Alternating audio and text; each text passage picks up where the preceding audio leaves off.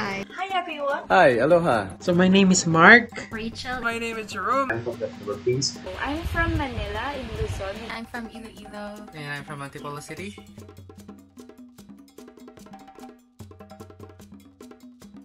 And my favorite Filipino food is kare-kare. Sisig. Caldereta. Ngoyo. It's called similar to lumpia. Bok choy, a native dish from where I'm from. Pansit palabok.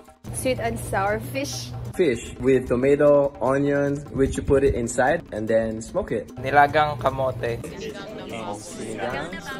Dinakdakan. Still, isa siyang Muslim delicacy sa Mindanao. Street foods din. Yung mga kwek-kwek, ganyan, balot. Like nilagang baboy. KBL, kadyos, which is the black beans, baboy, and langka, that's a raw jackfruit. Tocino, marinated pork, but sometimes maybe they use like chicken or beef.